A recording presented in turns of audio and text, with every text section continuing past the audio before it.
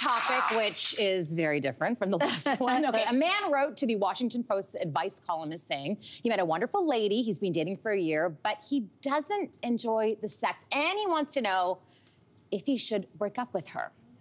So, what do you think? What advice would you give her? I'm really curious to your take it here. Before I get into the advice piece, I will say that a couple of weeks ago, we talked a little bit on the show about a couple who one of them wasn't really having orgasms. And I said on the show at that time, like, not everyone is orgasm the goal. For some people, sex has different reasons. It's about connectivity. And I can't tell you how many people reached out to me after that saying they felt seen, that they were going through, you know, depression or cancer treatments or whatever.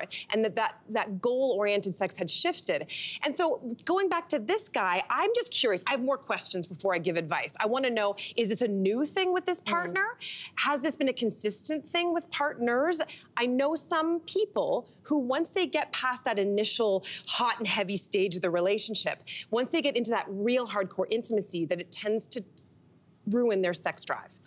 That they tend to think of their partner as a roommate or a sibling less than an object of sex. And I think there's opportunities for investigation there. And the thing is that I find funny about sex is we work out because we want to improve our body and our fitness and our longevity. If we have a goal, like we want to write a book, we would start jotting notes.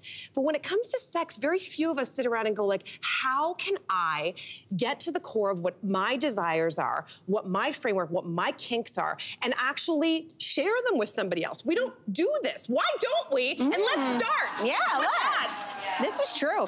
I mean, in this case, I find it super refreshing that a guy is saying out loud, I don't really enjoy sex. Like, when do we ever hear that? Usually it's like the woman going, oh my God, he wants it all the time. Get off of me. So I do find it refreshing, and maybe it's more common than we know because there's this machoism that men are always like, I'm ready to go at all times. And I think we have to understand, I mean, it's probably not wrong, but I think as women, we understand that our libido, it's either sometimes it's there, sometimes it's not. Ask any new mom. If my husband looked at me within the first 5 years of Marquez's, I'm like, don't even, I could see it. Don't even look at me. I am not interested. And then now, I mean, he's trying to beat me off of him most days. My point is, my parents are freaking out right now. My point is, libidos go up and down and left and right, and I think as long as we're talking about it, then hopefully it's not as big of an issue. I think the dream is to have a partner with matched libido. Like either you're both low, which is fine, or you're both high. I think problems do arise or arouse. Yeah. You know what that means? when they're mismatched. Yeah. You know what I mean? Yeah. I find it hard to talk about sex on television because I think my dad still thinks I'm a virgin. But you have children, Farah. You have children. Life, but I will say this. I looked into sex habits and how they change over age because I think that's the interesting part.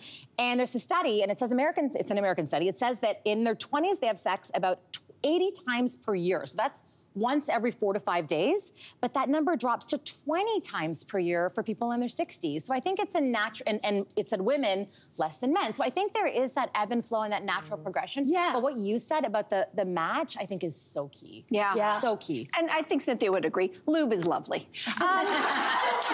Or a little blue pill if you need it. Sure, exactly. Aren't you glad you tuned in today? Okay, time for a break. I don't know what's happening there, but we're going to find out. That's what that was, a little blue pill. A little blue pill. Oh my gosh! You don't know? Still don't. You don't know what a little blue pill is? I guess we have Viagra. Oh! Okay. I'm dating someone much younger than I am, so I have that to look forward to. Hey, you, come a bit closer. We've got so many more must-see interviews, spicy debates, lifestyle tips, and pop culture moments. So subscribe to our channel by tapping the logo below and don't miss out.